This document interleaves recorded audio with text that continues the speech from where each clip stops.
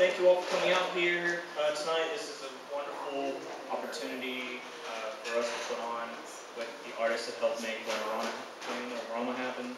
We're very fortunate to have Wayne White here and his wife, Mimi. Thank you guys very much for coming.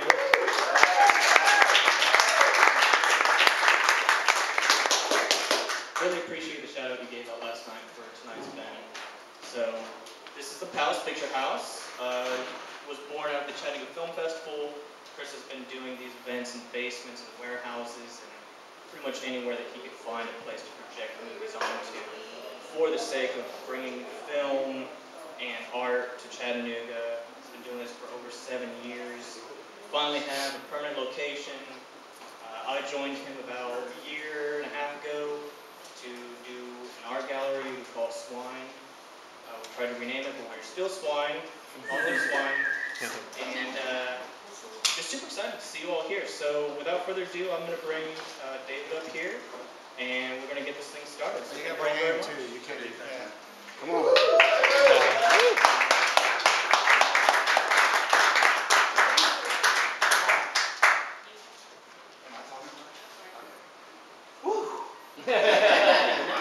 I know most of y'all in here, and it's scary as hell talking to a group of people. So, thank you guys. Thank you very much for coming out. Thank you, Aaron, for making this happen. Thank you, Chris, for giving us the space, and Aaron too. This show came about from us all working in Wayne-O-Rama, and there's just all these people that came together, and it's kind of a core group that kept circulating through. After the opening, Amy and I just looked at each other and said, we got to keep the serenity going. We got to keep this going. It's just so amazing to have so many talented people working in one spot. I mean, it is. I mean, there's a lot of amazing talented people, and we wanted to do something to kind of keep that going and also give a little love to Wayne. And a thank you to making that happen. So that, in a nutshell, is basically what the show is about. And honestly, it came together in a very, very short notice. We almost didn't think it was going to happen. So thank you guys that all participated in the show, because you guys made some amazing work. I mean, it's not going to be all that good show.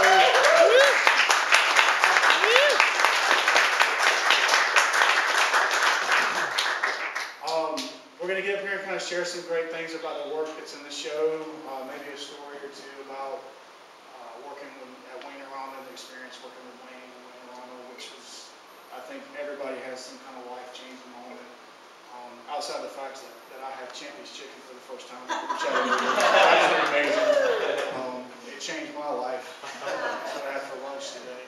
It's a religious experience. It is. It is.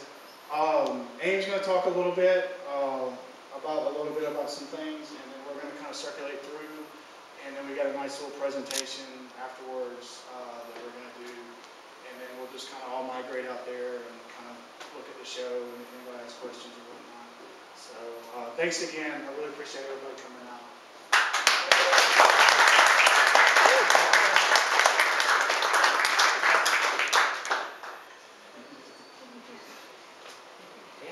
Yeah, I know, man. Sorry, David changed the plan there, so I guess I'm going to go first. So my name is Amy Royale. My piece out there is the Wayne-O-Rama playset, all the illustrations out there. And I do have some available if you want to make your own Wayne White dolls. All 3 versions are available. So see me afterwards, because I don't have them quite in here, but they are available. I am a photographer by trade, and we just kind of happened upon Wayne-O-Rama. We fell in love with Wayne's work after watching Beauty's Embarrassing, and that kind of came about because of a friend recommended it to us when it was on Netflix. So after we saw that, it was like, oh my gosh, there was like all these connections we had to him. So we already were like in love with Wayne White's work. We actually just came up here for a Halloween event at Ruby Falls, had no idea about Wayne-O-Rama. I knew something was happening in Chattanooga, but didn't know what. So I did some Googling and found out they needed volunteers. So I emailed Bob. He got back to me and said, come down. And we started volunteering, and then we started coming up about every weekend for a while. We were addicted to it. So I personally was in a really big art rut, and I just couldn't bring myself to make work. I was in a lot of self-doubt. When I worked with Wayne, I just felt like he was very encouraging for you to just make work. You know, who cares if it's not your media? Who cares, you know, if it has meaning behind it? Why does everything have to have a concept? I was playing around with a lot of ideas, and after the very first weekend working at Wayne-O-Rama, I went home and I just started making work. And work I don't usually make. I started drawing. And I actually hate drawing. So that's actually where the paper dolls came out of. I started doing paper doll series about very personal work, actually. It was totally different. And after working at Wayne-O-Rama, I worked on Bessie. Of course, I worked on the mountain. Everyone does. But a few different other things at Wayne-O-Rama as well. But Wayne told me I should make puppets, so I was determined to make a Wayne puppet. And so my version of a Wayne puppet was a paper doll. So that's how my piece came about. And Wayne-O-Rama really drastically changed my life. I'm making work on a regular basis again. And I'm just really, really excited that all of the artistic energy that you get from working with Wayne. If you went to Wayne's talk last night, you would know. You literally just have to hear him talk about making work, and you get excited and you want to go home and make work. And that's exactly what I feel like Wayne-O-Rama was for all of us. So, that's my piece.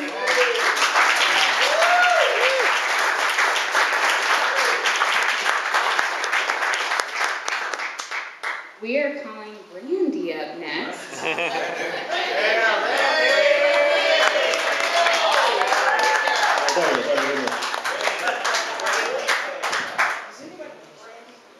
Wayne and I grew up together, Dixon Elementary. I got to watch him as he evolved, and as my growth stunted in the art field. So went all the way through elementary and junior high, and the one I told Wayne that I remember the one time that I saw him really advance. It was before we were going to compete to draw for the school newspaper, and which of course Wayne ended up doing. And I guess he knew somebody. But, maybe they had money, I don't know. But anyway, so what happened was I was sitting in front of the teacher's desk because I was class clown. I had to sit in front of the teacher's desk. And Wayne came rushing up after the teacher walked out of the room and slid in next to him, and he'd drawn these eyeballs, almost like a Garfield, oval eyeballs with the half lids and the little dotted eyes, and they were shaded, and they were just formed fantastically, you know, and I don't even remember the rest of the character around it. And I remember looking at it and kind of saying to him something like, you know, where'd you get this from, or where'd you see this? And he goes, no, I just came up with it. And I was just dumbfounded. And that's where all of a sudden I saw that we went from doing Flipper and Snoopy. All of a sudden, you know, he was going to be going a different route than I was going. So, but I was glad, you know, I got to see it. And I told him when we got together here at Wayne-O-Rama last year that, you know, I was proud to have known him and got to see that, because people don't get to see that in their lifetime. As far as his influence, he influenced me as we were growing up together, doing little statues and doing our cartooning. And even though I didn't advance as he did, it influenced me in that way that, you know, I wanted to do what he was doing. And my piece out here is a window, as Wayne says, like a window into the art world.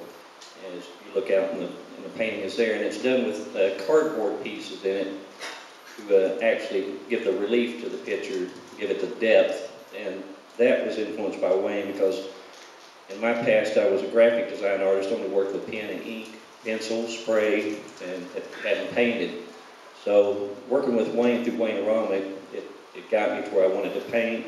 And I still wanted to use something I'd learned there, which Wayne works with everything from cardboard to foam to wood. And so I thought if I could mix that into one picture and then use my own idea, you know, let's see where that goes. So that's my influence on the piece.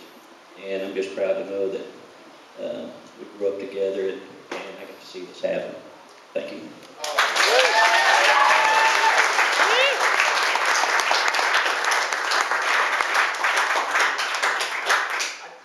I'm impressed, Randy.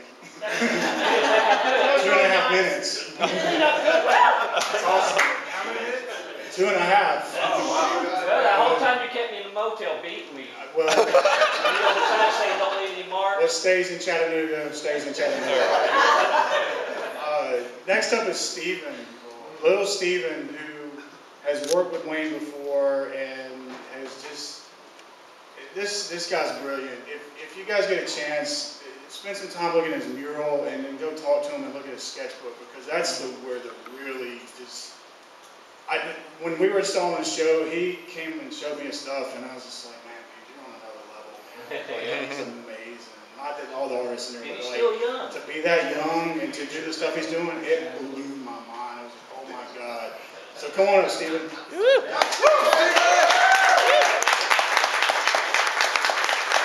up, dudes? If there's one thing I've learned, it's failing gracefully. My journey started out at Maryland Institute College of Art in 2010.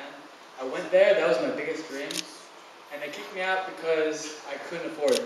And I wouldn't take out student loans. So my next part in my journey was going to work in burrito shops and coffee shops, where I would be the loudest personality. I would say, I'll do anything you want, whatever size, no matter how small or how big. I've painted murals the size of buildings and done designs the size of thimbles. And I have just been willing to try anything. And so it's just, I've wanted to learn my whole life. And so through my journey, when I work, I always choose to pay attention to artists. And in making work, I somehow stumbled onto Wayne, where I saw beauty is embarrassing, and what I saw was ethos. And that's like this need to make. An artist that isn't about image, but is about the need to make art. And like honestly, there is beautiful art everywhere, but I very rarely see art that is about the art. And so, like, honestly, I'm not impressed by a lot of stuff, but I was thoroughly blown away the moment I saw beauty is embarrassing. And so that shit changed my life. Not to say shit, not to say all that, but from that day on, I was like, man, this is cool. So I kept making art, and one thing led to another, and a guy who was looking at this blog post I made about Wayne was meeting up with a girl I did work for in a magazine who was looking at Wayne white prints, who found out that Wayne was doing a show 30 minutes south of my town in a coffee shop I worked in. And so she's like, Steven, would you like to come to meet Wayne? And I was like, what are you talking about? I just heard about this guy like 2 months ago and he blew my mind. So I went to see Wayne and I was like, man, I love your stuff. And he's like, well, if you love my stuff, you should just come work for me. So I came and worked for him for a month. Well, okay, so first off, right after, right before that, my coffee shop job tried to fire me. Like, so that's my second greatest failure. So they said, we're only going to have you work on Saturdays, so that allowed me to work Monday through Friday for Wayne. So I was like, yes, I can do that. So then fast forward a few years later, I'm in New York City and I found out Wayne has a show at the Joshua Liner Gallery, and I heard about Wayne-O-Rama through some website like earlier that year. I was like, whatever that is, I got to do that because that's in Chattanooga where he's from. That's cool. So I come and I ask him, like, hey, can I come work for you again? And he's like, yeah, sure, come do it. So I come in, I work for a month again, and then another year goes by and I get asked to do this show where they tell me to like meditate on the effect Wayne has had on my life. And so I hadn't really thought that deeply about it, but then I did. And so the mural I did out there is literal and metaphoric. It's both, the first time I worked for him, I helped make an 18-foot tall soldier with him, and then the second time I worked for him, I helped make a mountain. And then I also thought on the effect he's had on my life. It's like, Wayne is the general, always depicting Civil War scenes. And as an artist, you're kind of climbing a mountain. So like this general of an artist has helped lead me through this ascent up a beautiful, beautiful mountain. And if you guys have driven up Lookout Mountain, you'll see their signs going all sorts of ways. Like, you don't know which way to go. Like, like, that's what it is. And like through my brief encounters with Wayne, I've learned to get okay with uncertainty, with failure, with a little bit of everything, and I feel great about my choices. And my reflection on Wayne is he's changed my life, seriously.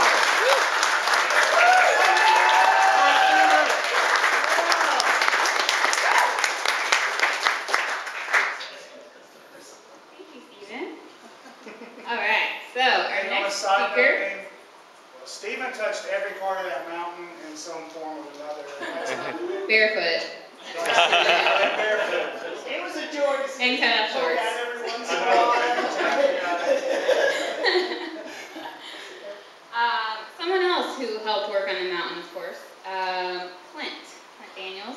He also helped with Bessie. A lot of people give David and I all the credit for Bessie.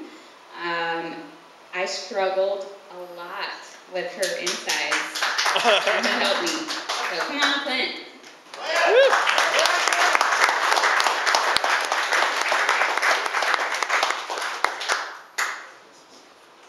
All right.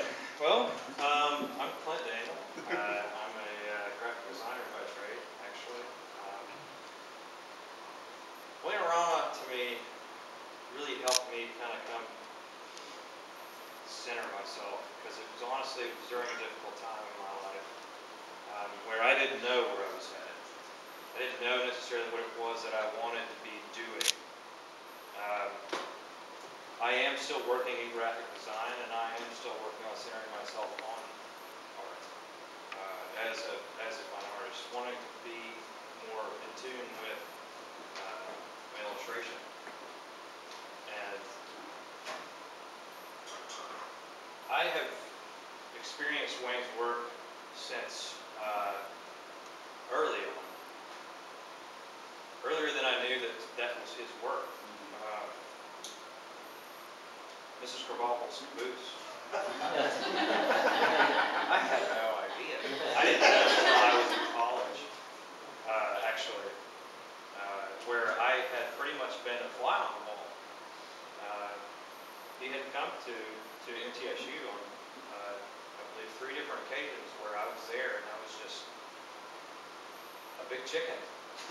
And I was too afraid to meet my hero.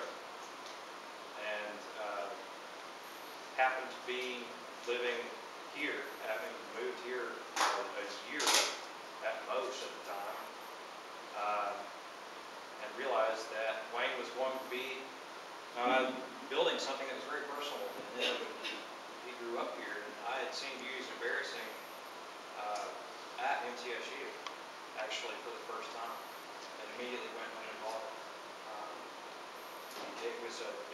That was a huge turning point for me to see that. To see, honestly, there's a difficult point in Beauties Embarrassing where I see you have this conflict of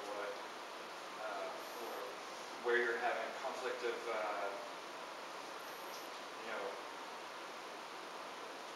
what it is that you hold dear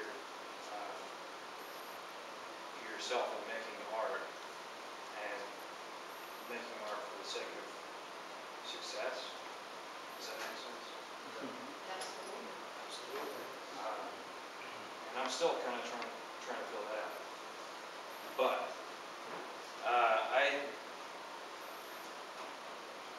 sorry.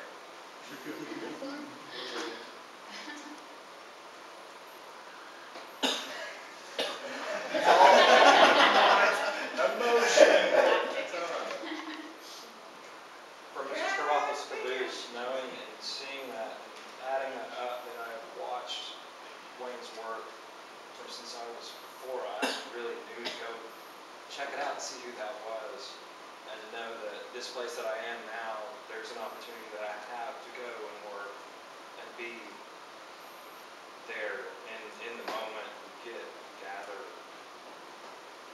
even 1% of 1%. I hope that I, in my lifetime, can glean at least a shadow of the creativity that you and your family manages to create and foster. And I owe everyone at Wayne-O-Rama and Wayne so much for a very difficult time.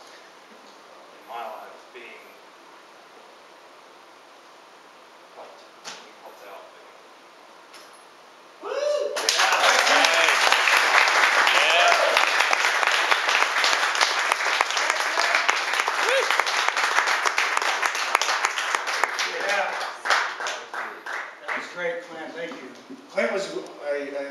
Clint was all over the place at Wayne-O-Rama, and he felt to say that. He definitely worked with us on Bessie, and he's, as most of us, on the mountain. That's where we all started out, was a mountain. If you didn't work on the mountain, then you were fortunate. Because the mountain just seemed like it was never going to end. If you didn't go home with foam in your shoes and up in your nose. In fact, our first time up here was at a bed and breakfast, and I got charged for having foam styrofoam. I didn't care. I didn't care. I'm working with Wayne White. We actually got, one of the great things is meeting all the great people in Wayne-O-Rama. And this next person that we have who sent us a video, I feel like some kind of weird rock star fading in and out. I've never met this guy, but I've communicated him via Facebook, which praise social media for that. But man, he is a hoot, and he made such a fun piece. And he's just, if he'd be here right now, he'd have everybody cracking up. But Mr. Elliot Cohen sent us a nice little video, and we're going to play that for you guys. Hi everyone, my name is Elliot. Special hey-ho to Wayne and all the Wayne-O-Ramans. Amy has written and asked me to speak a little bit about the piece that I made for Cardboard Coverall Dreams. It seems to me that some of the point of Wayne-O-Rama was to take all the business that is in Wayne's head and bring joy and happiness and delight to anyone who should wander through. And it seemed to me, it made sense that I would make something to return that to Wayne himself. So I'm sure you've seen the piece. It is a articulated sculpture of Wayne. Sitting in that chair, reclining, as I saw him do many times, in a sort of weary kind of way. My time at Wayne-O-Rama was short, very short, but very, very, very, very meaningful. I drove down from New York. I'm not in New York now. I'm actually slightly further north. I'm in Vermont. This here is the river. I don't know what river. But I drove to Wayne-O-Rama. And really spent 4 days, I think it might have been 5, as the most exciting group activity I've ever taken part in. As an animator, I'm often a solitary creature working alone. But to be in that hive, as Wayne has called it, was something special and life-changing. So thanks to Amy and David for putting together the show, and thanks for Wayne and Mimi for the whole Wayne-O-Rama experience, and thanks to Bob and Brian and James, who I sat near, and anyone else who I met but don't remember. Hey ho from Vermont. Cheerio.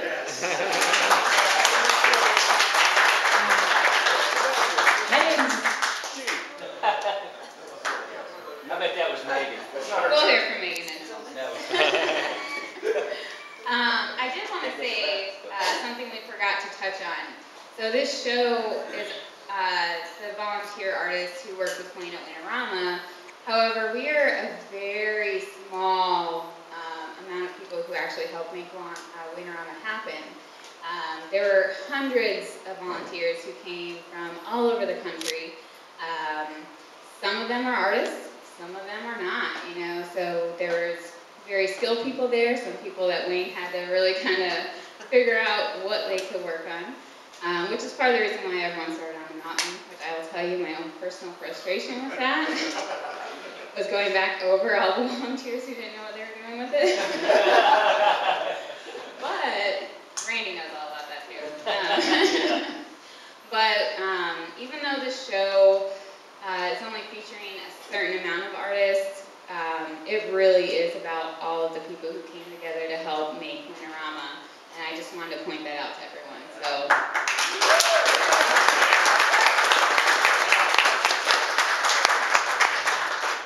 All right, so we're going to have Jason come up and talk next about this piece. Oh, Mr. Jason.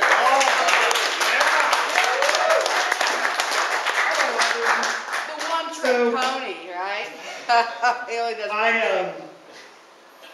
I got acquainted with Wayne's work like many, I'm sure, sitting in my underwear, eating Fruity Pebbles. And I did that for quite a few years. That was actually my goal in life. I've reached a plateau. And then I spent most of the years I should have been in college high with other people watching VHS recordings of Pee-wee's Playhouse. But I still didn't know who he was until just recently. And he's definitely changed my life. I'm going to explain Milo, because when you look at Milo, the link is tenuous at best. It doesn't look like it means anything. But as any artist, when they get too caught up in their own head, you tend to start looking for something to make, rather than just making what you should be making. And so Milo was born out of that. I was a bit of a strange kid. I know that's time-worn, and many people say that in these, but I really was, and it lasted nearly until adulthood. But I'm good now. But anyway,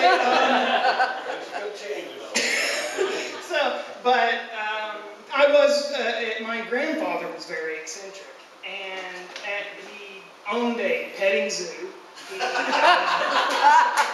He raced cars and motorcycles to the point where he was inducted to the Dirt Track Hall of Fame.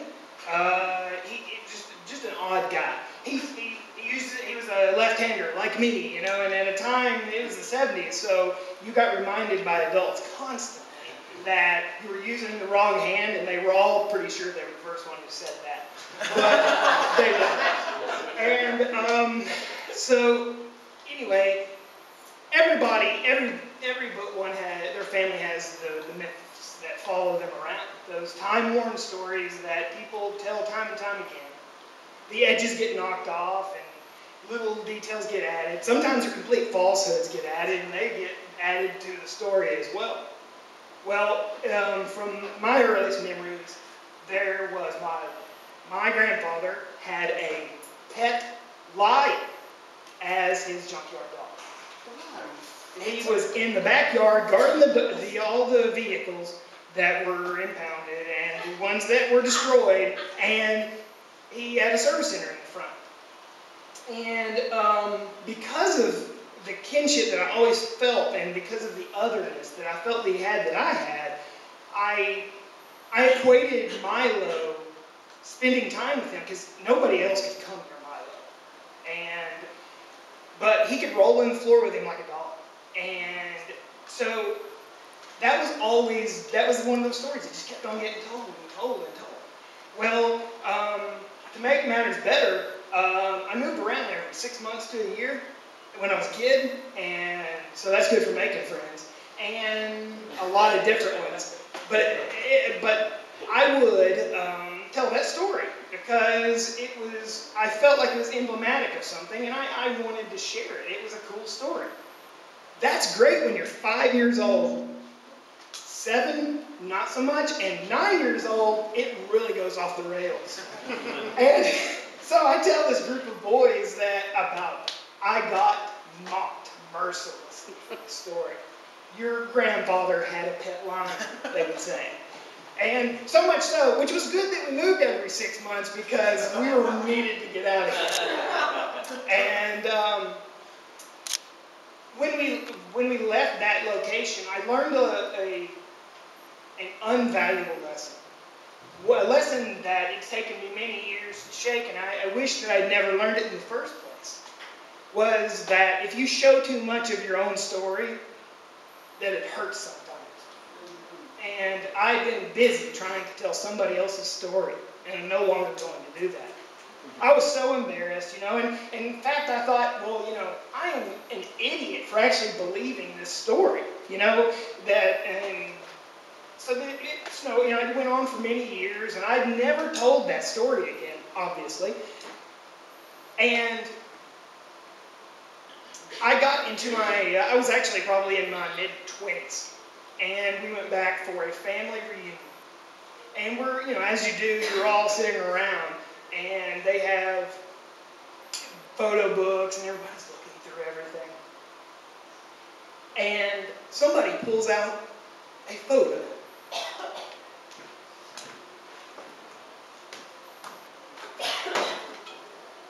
And it was of my mother and my grandfather, which would have been real handy when I was 9.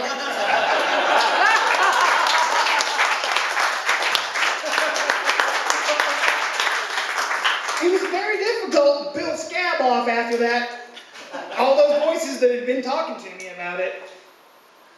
But Wayne made it possible, helped me pull them off. He believed in my ability to do. A lot of times I do such technical things that I get pushed into that box too much, or I get, you know, and it was great to be treated like a multidisciplinary artist, that I was a maker, I was a creator. And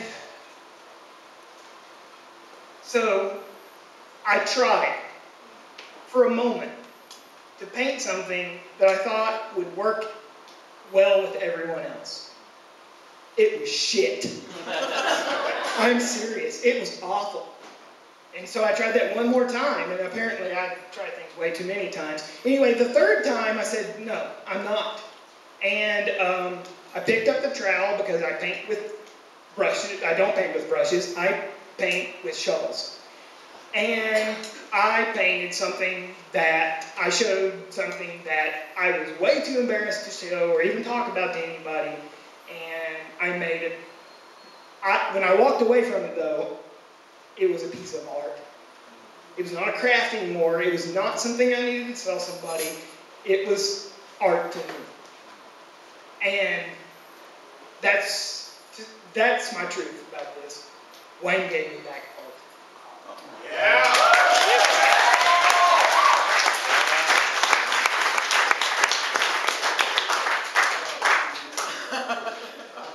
I liked Jason's piece for the texture and the beauty of it, but when he told the story to me, man, he's talking about a very powerful piece. It glows.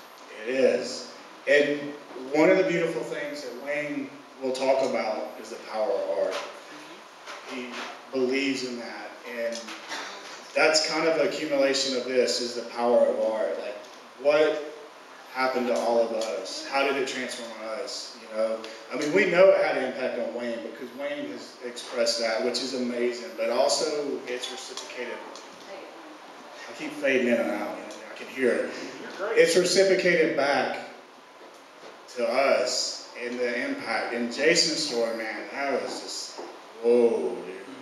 So for that, you know, trying to fit it in, it didn't matter. That's the beauty of the show. Amy and I didn't want anybody to fit it in. We didn't want Pee-wee's Playhouse replicas. We didn't want Wayne White cardboard sculptures. We wanted you. And that's what we got out of the whole entire show. So that's a big round of applause for that one, man. Seriously. There's enough people copycatting Wayne. Go down to Lupe's Pizza and look at that horrible word painting that's sitting up there. It's bad. That shit is horrible. I text Wayne, I was like, look at this, you got a copycat. He goes, oh my God. So with that said, this guy who has been a staple at Wayne-O-Rama, there's just some people that just kind of move around, but Mr. James, man, James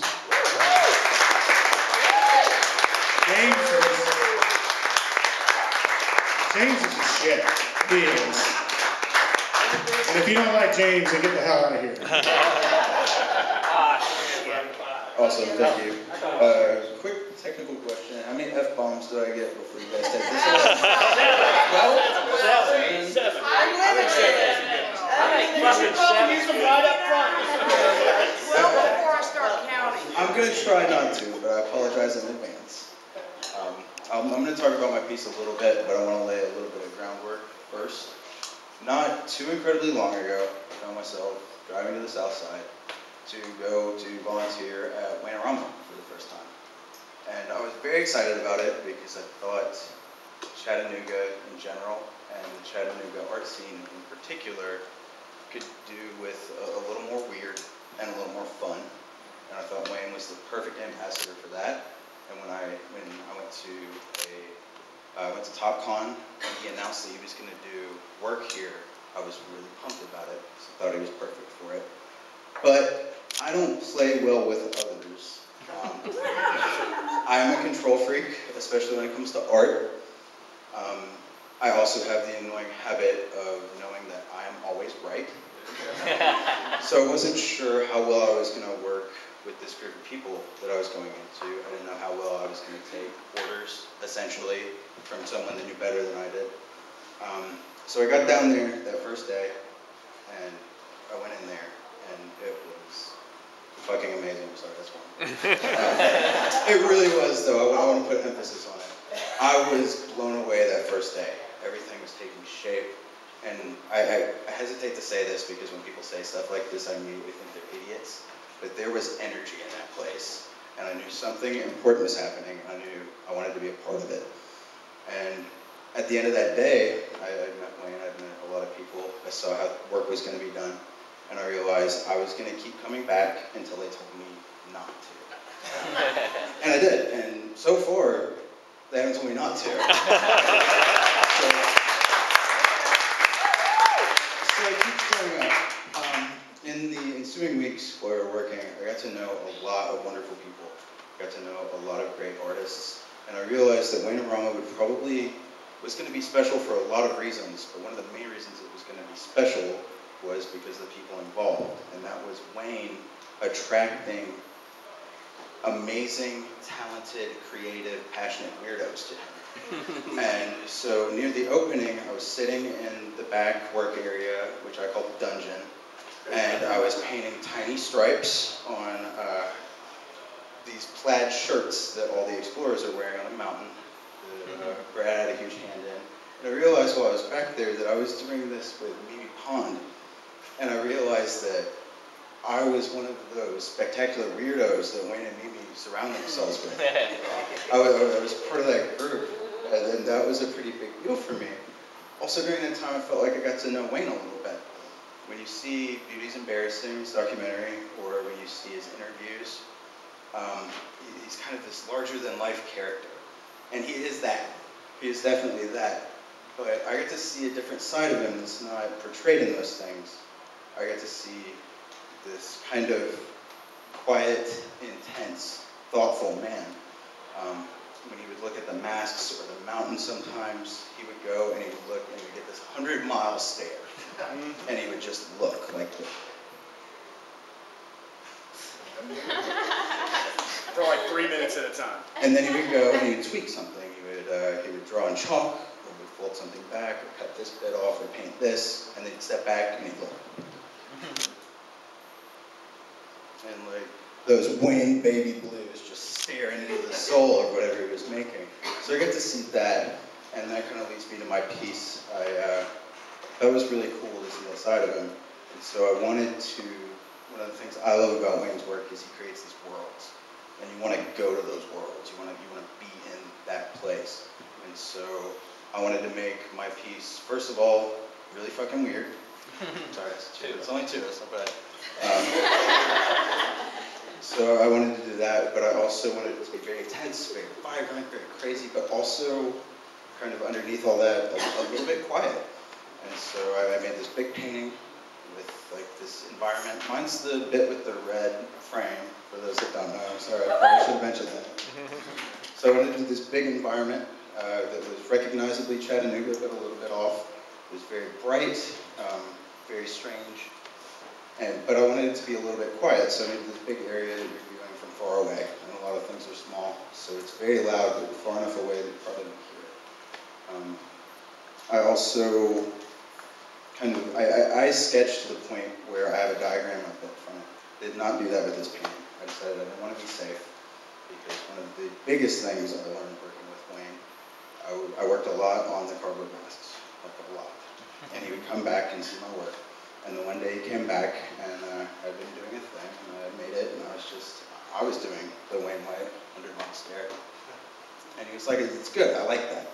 And I said, it's all right, but it's not perfect. And this is one of my major takeaways from Wayne-O-Rama, and why I did the painting the way I did without a lot of preparation, and why I did this talk the way I did without a lot of preparation. He said, I don't want it to be perfect. Perfect is boring. And I'm going to use that in the rest of my artistic career because I get so hung up on things being perfect and they end up being sterile, and it kind of takes the fun out of it. And more than anything else, Wayne-O-Rama was fun to me.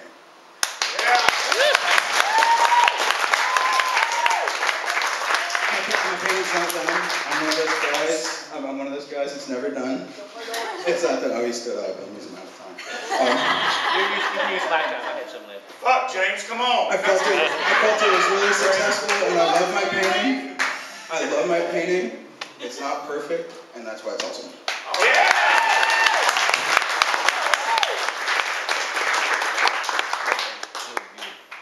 How could you not love James? I mean, he did everything there, man. When James was there, man, you know, it was just like, it set the energy. So the next guy, he traveled and he came in, and you gotta check out his work. You gotta definitely look at his work, Battle Babies. He does some crazy, crazy shit. I didn't know it was, I thought it was PG-13, so I was keeping my language down. James starts dropping F-bombs. I'm like, okay, I didn't know it was going to be that kind of party. Brad Rader does some amazing shit, and if you see, look out here, you see the Castle of Grayskull. He sold that piece on the opening night, which I thought was amazing. This guy walked in front of James, was like, I got to have this piece. Come on up, Brad.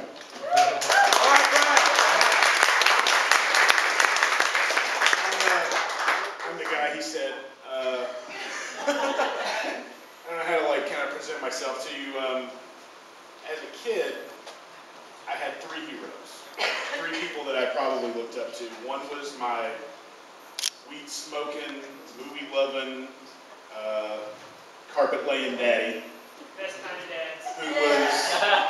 It was me and him against, it was just the 2 of us, and he just kind of helped me just kind of observe the world every day, kind of look at the world and just enjoy what was in front of me. And then there was this, some of you might know him, some of you might not. There was this guy in the mid-'80s. He was a red truck, and he transformed into a robot named Optimus Prime.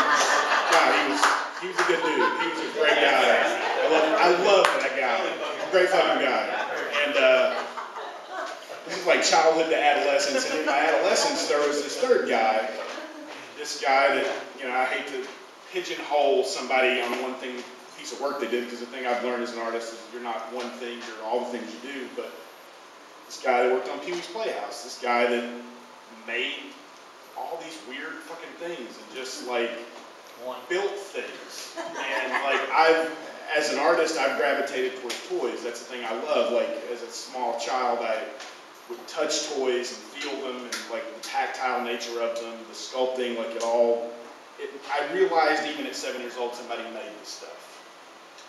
And Wayne was a guy making this stuff. Like he was building things from pieces and nothing and making it into something more than what it was. And the takeaway I got out of that in my life, and like I didn't chase art down until I'm 41. I didn't really get into art until my early 30s. And it's something that was always gnawing at me and clawing at me on the inside, but life got in the way. I had to pay bills and do things. This guy's, the things he did were inside of me, and the thing that I got out of his work, out of things like beauty is embarrassing, but more than the things that I had lived with my entire childhood, the things that he had made, was that I started to build a life. And I didn't realize the life I was building with my beautiful wife over here, Stacy, in the corner.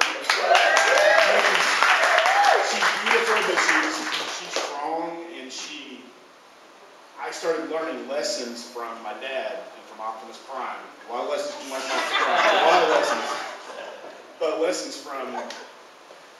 the lesson I learned was what's in front of us and what we have, we build it. And we make it, and we appreciate it every day. And I learned from Wayne to,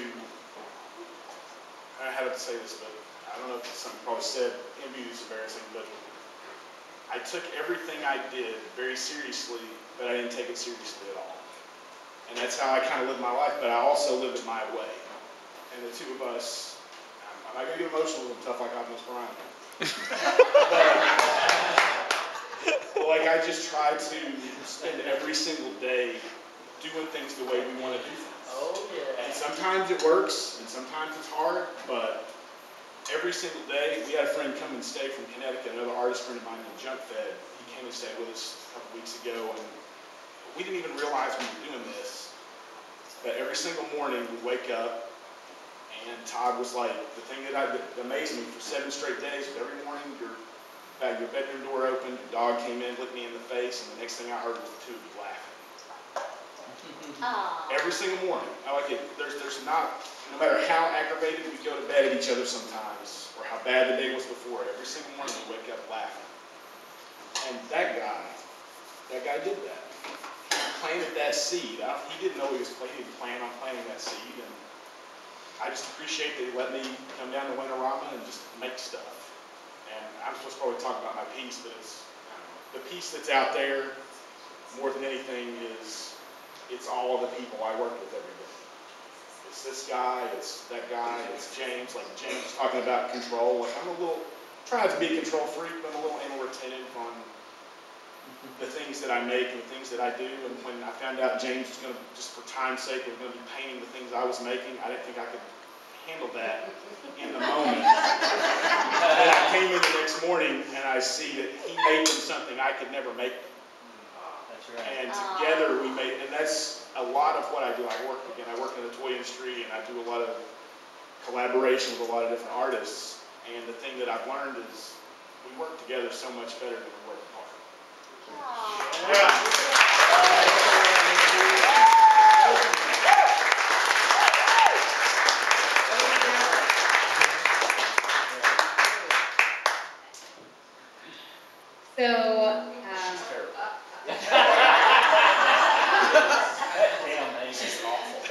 Well, I will say, bouncing off of Brad real fast, we are making Wayne-O-Rama sound like all peaches and roses. It was not always miserable. That last 48 hours was miserable. We love each other. We also got on each other's nerves. We were killing ourselves over Bessie on the last night, and Brad kept coming in wanting us to help us with the carousels, and we were like, we can't do it. It was very stressful, but it was so worth it, and I just wanted to make that part clear. Like, it wasn't always awesome, but it was overall amazing. Mostly awesome. And if it wasn't for those struggles, it would not have been as amazing. That's right. And speaking of those like struggles, our next speaker is Megan. And Megan is originally from Atlanta, like David and I. So she would come up and make quite a drive to come up and come back all the time. And for this show particularly, she's in Chicago right now. And she's responsible for the cardboard sculpture. And it was actually on opening day at Wayne-O-Rama I found out that she did these cardboard sculptures before. So when I saw that wall, I was like, we have to get Megan to do a cardboard mural. And she was in Chicago, no questions asked. She drove down here from Chicago, installed it herself, drove back up to Chicago so she could make a wedding. And that's why she can't be here, unfortunately. So we have a little video from Megan. Yeah.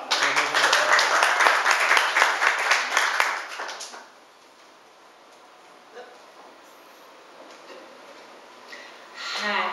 Hi. My name is Megan Mulvaney, and I made the cardboard mural Brain Mash, 1990. This piece is a picture of my 5-year-old brain synthesizing all of the wacky crap that was beaming into my eye sockets from the TV throughout my impressionable childhood.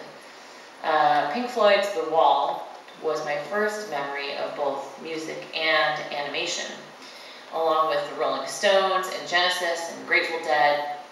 All this trippy rock music was the soundtrack of my childhood. My dad is a Deadhead. There are band posters everywhere in our house. And when I was little, I thought the Grateful Dead dancing bears were just like the cousins of the Muppet Babies. So I had this dream when I was little that I was going down this endless slide throughout like a dark tunnel. It's kind of like a disco floor, and I was like right behind the Muppet Babies, and I just wanted to like reach out and touch them, and I couldn't reach, and I was like, oh, I just want to know what the cartoon feels like.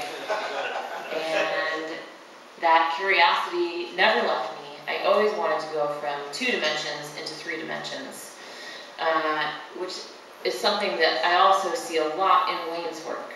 The 2 dimensions, going into the 3 dimensions, back into 2, it's like an expansion and contraction of time and space. It's really cool. So Wayne's work got its claws into me when I was really young. It was so whimsical and wacky and theatrical and wild, and it never talked down to you. Everything was alive too. The chairs, the walls, the floors, the flowers. When I was little, I remember saying to my mom, "Mom, I want to be a flower when I grow up." And she just kind of laughed it off. And then I just kept on thinking, like, why? Why can't I be a flower when I grow up? And it was only like while I was making this piece, the Brain Mash 1990, that I realized that I probably thought I could be a flower from watching Pee-wee's Playhouse. So that was pretty cool. I also loved Beekman's World. It was like my favorite way to learn, because it made learning so fun and everything was just so stimulating. And yeah, so I think like feeding a kid's imagination really helps them to like be excited about learning. So thank you for raising me right, TV. So working with Wayne felt to me like pulling back the curtain and meeting this architect of my imagination. And when he told me about his inspirations and his influences, it was kind of a big aha moment for me, seeing, for instance, how Red Groom's work informed his work, and then how his work informed my work. And it felt like I was starting to see this web of influences that was tangled and long and just stretched back so far, like to the cave painters. And how cool is it to be part of that same web going forward into the future? So I wish I could be there tonight and tell all of my fellow artists that you are all my inspirations. And thank you, and I can't wait to work with you again in the future. Thanks to David and Amy for putting the show on, and I hope y'all are enjoying the show. Thanks.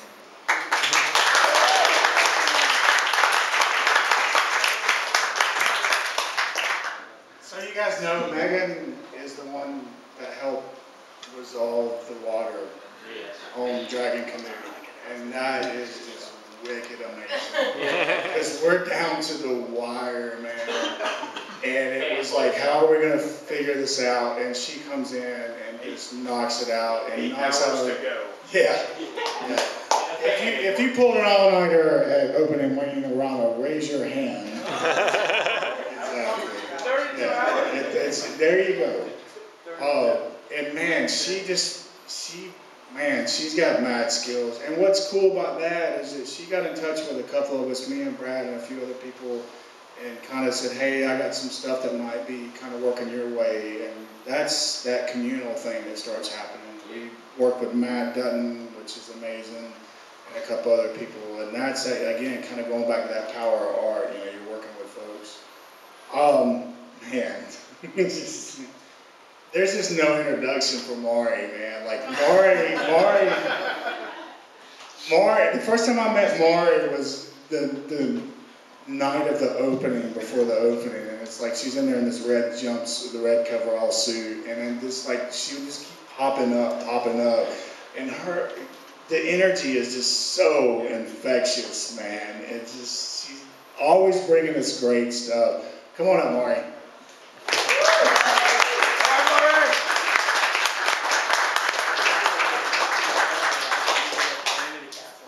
Well, who can guess what piece I made? Yes.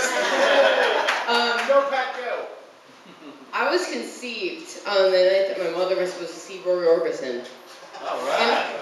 And of all places, Milwaukee, Wisconsin, go figure. And my parents were recording.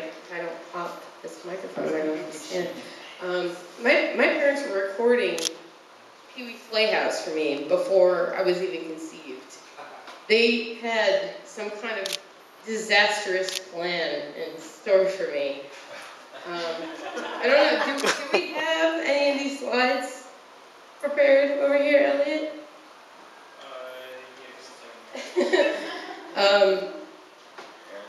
I knew I wanted to be an artist from a young age, but it took me a long time to find my way. That's me at my 8th birthday party. I had a magician, you can see him right there. And he put me in this smock, and he told me that I was going to create a painting before my eyes. But I had more fun flailing up. Go back to the last one. Is it just auto playing? Yeah, I had more fun flailing the paintbrush at everyone and yelling, I'm an artist, I'm an artist, I'm an artist. And a year later, next slide, that was me. And that's me with a bunch of stuff that I made. That's a puppet and a Green Bay Packers cheerleader and various other things that I made. And ever since then, I've been making stuff. But I never really found my place as an artist until I came to Wayne-O-Rama. I never really felt at home as an artist until I came to Wayne-O-Rama.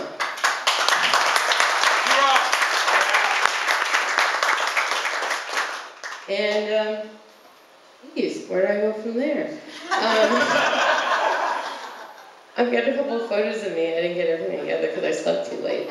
But I've been involved with cardboard art for years and years. I remember my first found object trash art sculpture was a vacuum cleaner with a gallon of milk on its head and a wig that I named Mrs. Doubtfire. But that's me as a Ghostbuster with a cardboard proton pack. That's one of the first major cardboard pieces I ever made. And I've been deeply involved with the cardboard art in Tucson, but when I moved to Nashville, I didn't really have a place. And I found out that Wayne was throwing Wayne-O-Rama, and I came down here, and I feel like at this point, I've done something on every piece in the entire place. I've at least helped maintain it. So it's amazing to work with all of these incredible artists. And I've had a complete blast. But this is what I've done, and I can't wait to see what I continue to do with the help of all of you.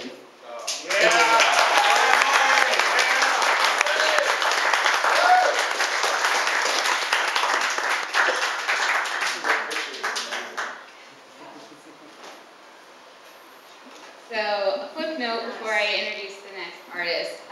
Mari was known for being the rebel red suit coveralls. So, just to give you a little insight to the name of our show, Cardboard Coverall Dreams, Wayne loves to work in coveralls, and it was his signature. He'd come to work every day in his coveralls. So, on Halloween, which is David and I's favorite holiday, we decided we were going to dress up as Wayne and go to work at Wayne-O-Rama, because we really loved it, and that's what we wanted to spend our Halloween doing. So that was the start of coveralls, besides Wayne. Wayne was the only one to wear them before, and I was so nervous, because at that point, James kind of touched on it, is that Wayne's very quiet. See, I told you. If you watch his documentary or you went to his talks, he says he loves attention, but he loves attention on his terms. He's very quiet, he's very observant, and I was so nervous because at that point I had barely talked to Wayne, and I had been there about 3 or 4 times by then. So I stood outside the door in my mask and my beard and my hat for about 5 minutes, and I'm like, what is he gonna think? He's gonna think I'm a freak. He's not gonna think it's funny. Oh my god. But we walked in and he loved it, and so we dressed up as Wayne, and it was awesome. And from then on, everyone started wearing coveralls. We got the Wayne-O-Rama patch. Yes! If you don't know, I designed the Wayne-O-Rama patch for my coveralls. Go buy it at Wayne-O-Rama right now. So our next artist was a really big help. He did a lot of things that people will never realize how much of a big help he was. He's a fantastic artist. However, he's also a fantastic carpenter. So he got stuck building a lot of walls and figuring out how to hang stuff and fire codes and all that fun stuff.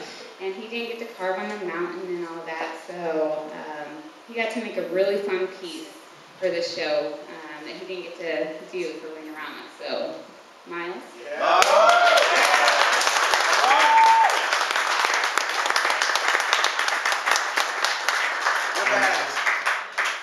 I'm Miles. I'm an introvert.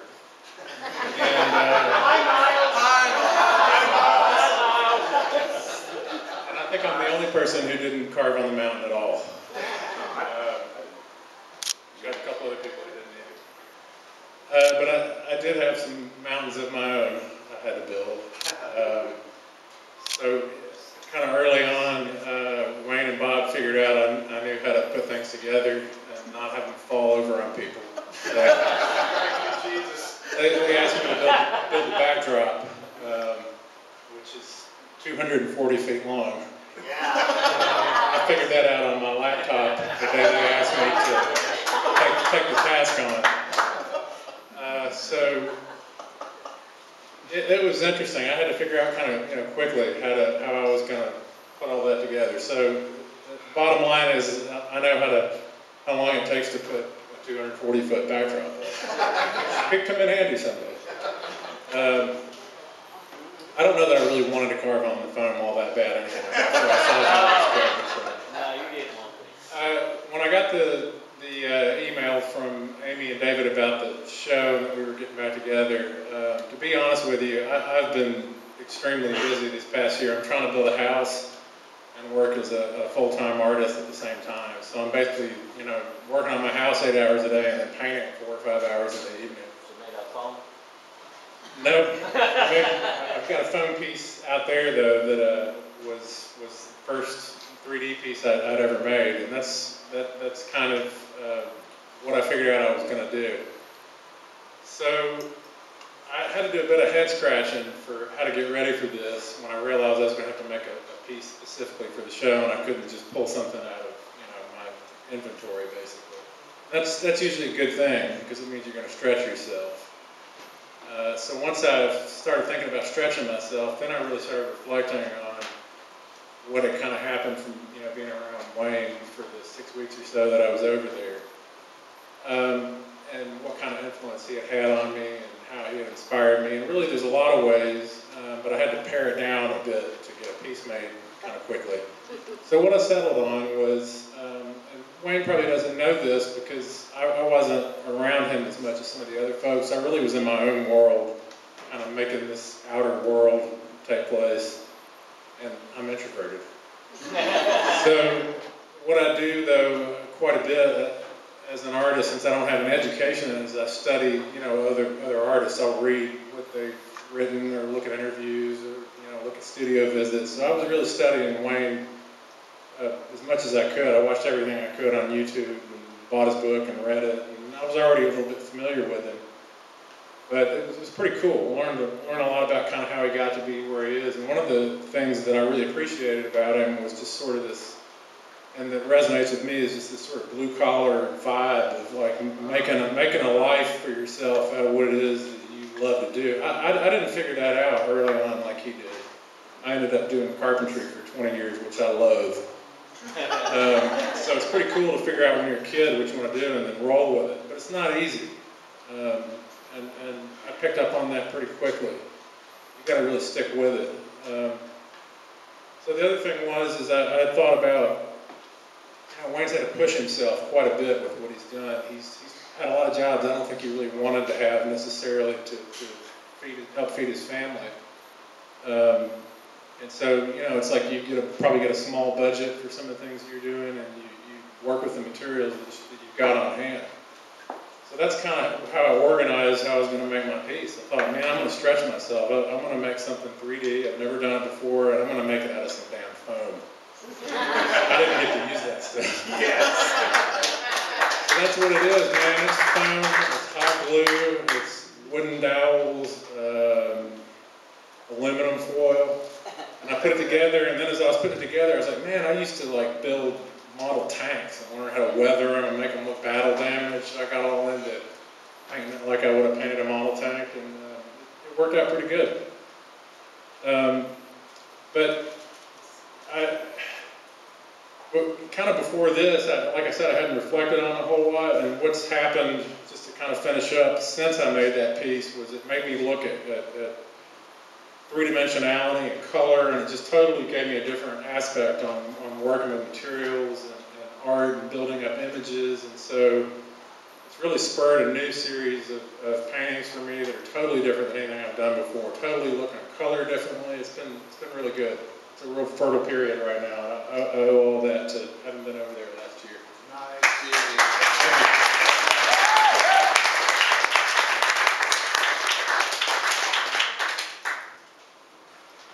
Alright, so I'm totally biased on this one. Our next artist is amazing. He keeps me inspired every single day, pushes me all the time. And he is like a little Wayne White Jr. I realized this after I saw the documentary, but then I see them together and they're just off in their own little world together. But this is my fiance, David Gabbard.